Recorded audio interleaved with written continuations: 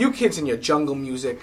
This is probably something that the parents of the baby boomers said often to their children because they hated their music.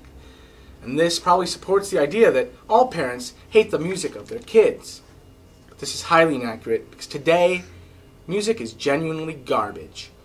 Everything from 50 Cent whining about the ghetto to Kelly Clarkson, Ashley Simpson and her little hoedown on SNL, to the emo punk garbage that makes me want to puke.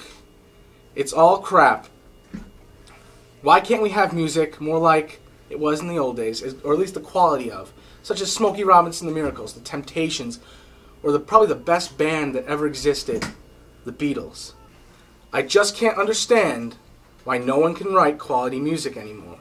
I mean, Mario isn't a singer. He belongs in a video game. And, well, Fat Joe is not a rapper, because I'm Fat Joe. Would the real Fat Joe please stand up? Please stand up. Please stand up. Because it's time to take the lead out, baby. I'm Joe Collesano. That's my opinion.